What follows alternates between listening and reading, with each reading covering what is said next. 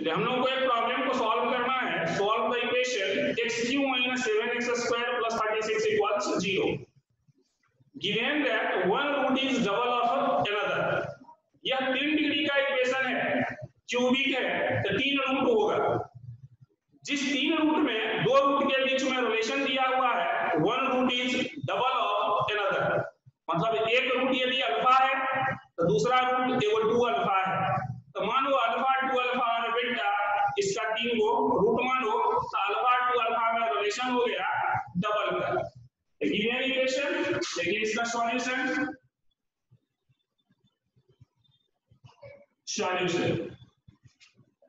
Given equation है आपका, given equation x³ - 7x² + 36 = 0 दिया हुआ है। तो one root is double of the another. Let alpha 2 alpha, इस दोनों के बीच में रिलेशन हुआ डबल का, alpha 2 alpha beta B it's root. लगाइए सम ऑफ रूट का formula, therefore some of root alpha + 2 alpha + beta equal some of root minus coefficient of 2 degree by coefficient of 3 degree. ये बना आपका पहला इक्वेशन।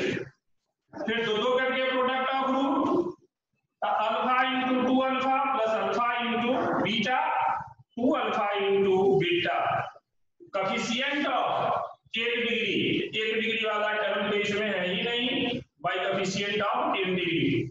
ये बना आपका दो करके प्रोडक्ट का सम। फिर तीनों का product alpha 2 alpha beta minus coefficient of constant divides bye coefficient of 3 degree. ये बना आपका इक्वेशन नंबर 3। इस तीनों को मिला के अल्फा बीटा का मान निकालो। From first 2 alpha + alpha 3 alpha + beta equal 7। यहां से बीटा का मान निकाल लेते हैं, बीटा इक्वल 7 - 3 अल्फा को इक्वेशन नंबर 4। इस मान को ले जाके पुट कर देते हैं सेकंड में। Put this value of beta in second. Second क्या है आपका 2 अल्फा² अल्फा बीटा तो 3 अल्फा बीटा, उसमें पुट करते हैं तो 2 अल्फा² 2 अल्फा² 2 अल्फा² + 3 अल्फा बीटा 3 अल्फा और बीटा का यहां से वैल्यू 7 - 3 अल्फा = 0। इसका मतलब 2 अल्फा² + 7 × 21 21 अल्फा माइनस 9 अल्फा² = 0। इसका मतलब 2 अल्फा² - 9 अल्फा² तो -7 अल्फा² + 21 अल्फा = 0। इसको सॉल्व करके अल्फा का मान निकालो तो -7 अल्फा कॉमन, अल्फा - 3 = 0। तो -7 अल्फा = 0, अल्फा - 3 = 0, अल्फा = 0, अल्फा = 3। जब अल्फा = 0 था तो बीटा कितना होगा, तो फिर अल्फा = 0 तो बीटा इक्वल 7 - 3 अल्फा 3 × 0 7। फिर अल्फा = 3 तो बीटा इक्वल 7 - 3 × 3 मतलब -2।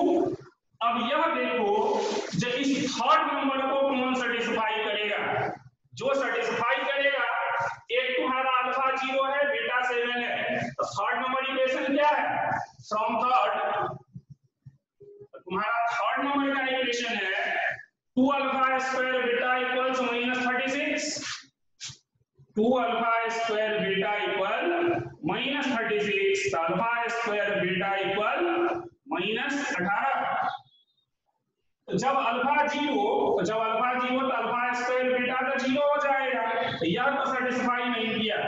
Since alpha equals 0, beta equals 7, not satisfy equation third, therefore alpha not equals 0, beta not equals 7।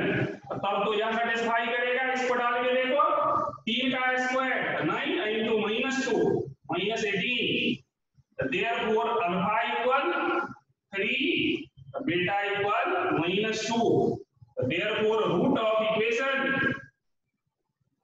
Root क्या था हमारे इक्वेशन का, अल्फा 2 अल्फा बीटा, अल्फा कितना मेरा 3, 2 into 3 -2, that is 3 6 -2। यह आपके इक्वेशन का सॉल्यूशन हुआ। देखिए आपको एक प्रॉब्लम को सॉल्व करना था, x³ - 7x² + 36 = 0। आपको दिया हुआ है जो one root is double of another. आप जानते हैं कि 3 डिग्री का इक्वेशन है तो 3 सॉल्यूशन होगा। उसमें एक रिलेशन यह दिया हुआ है, क्या दिया है, तो one root is double of another. तो हम मान लिए अल्फा 2 अल्फा बीटा इसका रूट है, तो अल्फा और 2 अल्फा में डबल वाला रिलेशन यूज करेंगे, अल्फा 2 अल्फा। देन फिर सम ऑफ रूट क्या होता है, minus coefficient of 2 degree by coefficient of 3 degree, फिर दो करके प्रोडक्ट का सम क्या होता है, तो coefficient of 1 degree by coefficient of 3 degree. 1 degree वाला टर्म आपके इक्वेशन में नहीं है तो 0 हुआ, तो 0/1 0 हुआ। फिर तीनों का प्रोडक्ट क्या होता है, तो minus constant term by coefficient of 3 degree, तो माइनस कांस्टेंट टर्म तो -36/1 -36। 3 रिलेशन बना। पहला 2 को मिला के सॉल्व करके अल्फा का मान निकाल दिया, तो अल्फा जब ये पहला इक्वेशन से हम बीटा निकाले और उसको सेकंड में सब्स्टिट्यूट कर दिए, तो अल्फा के टर्म में क्वांटिटी गया, अल्फा का 2 मान मिला। अल्फा का दोनों मान लाके इस बीटा में डाले, तो जब ये अल्फा का 2 मान तो बीटा का भी 2 मान मिला। अब हमारा अल्फा बीटा कौन है, तो उसके लिए इस थर्ड को भी सेटिस्फाई करना पड़ेगा, क्योंकि आप तो पहला दुइये के मदद से अल्फा बीटा निकाले, तो थर्ड नंबर को भी सेटिस्फाई करना चाहिए। तो एक मान हमारा आया अल्फा बराबर 0, अल्फा बराबर 0 जब था तो बीटा हमारा 7 था, तो अल्फा बराबर 0 तो बीटा बराबर 7, अल्फा स्क्वायर बीटा बराबर -18 को तो नहीं सेटिस्फाई करेगा, क्योंकि 0 का स्क्वायर तो 7 तो रिजल्ट 0 होगा, तो 0 थोड़ी बराबर होगा -18 के। तो इसलिए अल्फा 0 नहीं हो सकता है, बीटा 7 नहीं हो सकता है, क्योंकि जब ये अल्फा 0 नहीं हो सकता है तो वह आपका अल्फा बीटा आपके इक्वेशन का रूट नहीं है, क्योंकि अगर आपके इक्वेशन का रूट रहेगा तो इस तीनों को फॉलो करना पड़ेगा, तो आपके इक्वेशन का रूट वह नहीं है। अब जो आपका सेकंड पेयर था, जब अल्फा 7 था, सॉरी जब अल्फा 3 था, तो बीटा आपका -2 था। उसको अगर आप देखोगे तो अल्फा स्क्वायर बीटा, 3 का स्क्वायर 9 into -2 तो -18 बराबर होता है -18 के।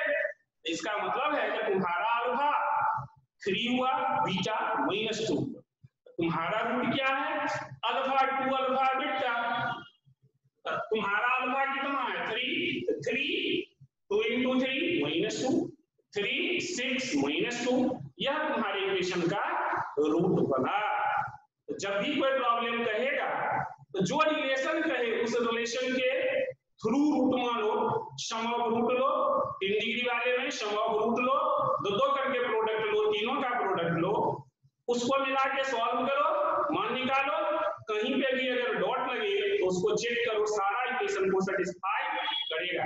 जो तुम्हारा सॉल्यूशन आया, अगर इस सॉल्यूशन पे तुमको डॉट लगे कि मेरा सॉल्यूशन सही है गलत है, तो तुम उस इक्वेशन में डाल दो, कौन में जो प्रॉब्लम है x³ - 7x² + 36 = 0 में, उसको सेटिस्फाई करेगा। अगर नहीं करे तो तुम्हारा सॉल्यूशन गलत है। देखिए अब एक सेकंड प्रॉब्लम को सॉल्व करना है। Solve the equation x³ - 3x² + 4 = 0 when two of its root are equal। जब इसका दो रूट इक्वल हो, तो यह एक क्यूबिक इक्वेशन है, 3 रूट होगा अल्फा बीटा गामा, तो या तो अल्फा बीटा बराबर होगा या तो बीटा गामा बराबर होगा, नहीं तो अल्फा गामा बराबर होगा। तो आप रूट ही मानो अल्फा अल्फा बीटा या अल्फा बीटा बीटा, फिर सम ऑफ रूट लीजिए, दो दो करके प्रोडक्ट का सम, तीनों के प्रोडक्ट का सम मिला के सॉल्व करके अल्फा बीटा निकालिए। देखिए क्या कर रहे हैं,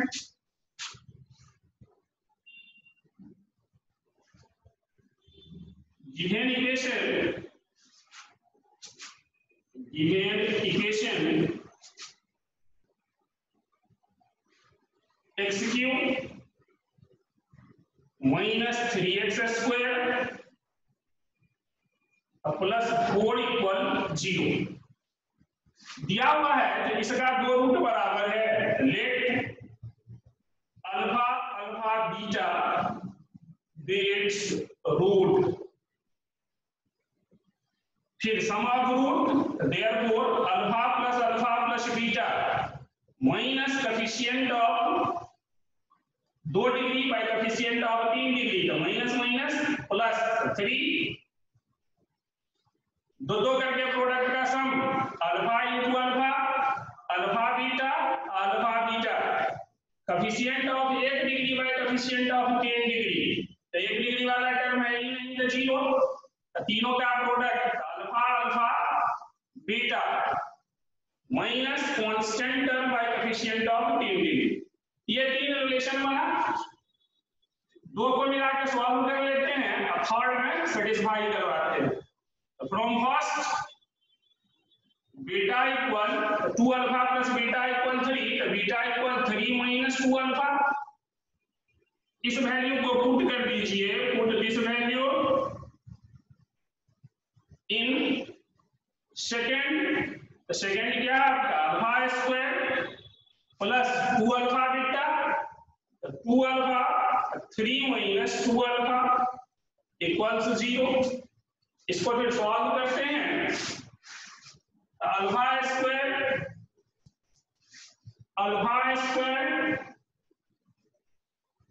plus 6 alpha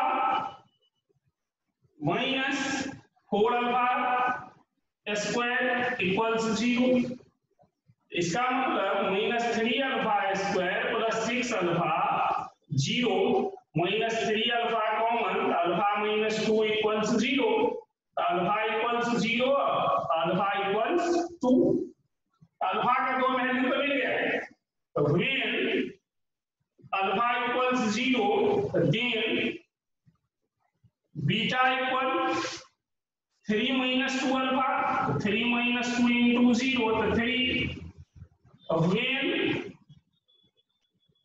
alpha equal 2 then beta equal 3 minus 2 into 2 minus 1, from third में हम चेक करते हैं, from third alpha square beta equal alpha square beta equal minus 4, जब भी आप अल्फा इक्वल्स 0 बीटा इक्वल्स 3 डालोगे, यह तो सेटिस्फाई नहीं करेगा, क्योंकि 0 स्क्वायर इंटू 3 तो 0 हो जाएगा, since alpha equals 0 beta equals 3 not satisfy, equation third, इसीलिए therefore alpha not equals 0 beta not equals 3। अब सेकेंड वैल्यू को देखोगे, अल्फा स्क्वायर बीटा 2 का square 4 into minus 1 minus 4 equals 4, therefore minus 4 equals minus 4, therefore alpha equals 2 beta equals minus 1, therefore root of equation alpha alpha beta that is 2 2 minus 1। फिर क्या किए, जिस condition पे कह रहा था प्रॉब्लम को सॉल्व करो, जिस कंडीशन पे कह रहा था तो प्रॉब्लम को सॉल्व करो, क्या कंडीशन था, दो रूट इक्वल है, 3 डिग्री का इक्वेशन है, 3 रूट लिए, उसमें से 2 रूट को इक्वल करवाए, अल्फा अल्फा बीटा रूट लिए, सम ऑफ रूट, दो दो करके प्रोडक्ट, तीनों का प्रोडक्ट, पहला दो को मिला के सॉल्व कर दिए, अल्फा बीटा का मान निकाल दिए, और थर्ड में ले जाके वेरीफाई करवाए तो थर्ड को कौन सेटिस्फाई करेगा, क्योंकि जब ये अल्फा बीटा का दुगो वैल्यू मिल गया है तो तब तो 6 का रूट हो जाएगा, जबकि आप जानते हो जो 3 डिग्री का इक्वेशन है तो 3 ही रूट होगा, तो कोई एक ही पेयर तुम्हारा सॉल्यूशन बनेगा, इसलिए थर्ड को सेटिस्फाई करवाने लगते हैं। अगर एक ही रूट मिलता, अल्फा बीटा का एक को वैल्यू मिलता तो तब सेटिस्फाई करने का जरूरत नहीं है, बट यहाँ तो अल्फा के टर्म में क्वाड्रेटिक बन रहा है, तो जब ये अल्फा बीटा का दुगो वैल्यू मिल रहा है तो कौन तुम्हारा रूट है, इसको तो जस्टिफाई इक्वेशन नंबर थर्ड ही करेगा, क्योंकि पहला दो को तो दोनों सेटिस्फाई करेगा, क्योंकि पहला दो को ही ना मिला के तुम सॉल्व किए हो, जो पेयर तुम्हारा थर्ड को सेटिस्फाई करेगा वही तुम्हारा सॉल्यूशन होगा, सॉल्यूशन निकल गया देन तुम्हारा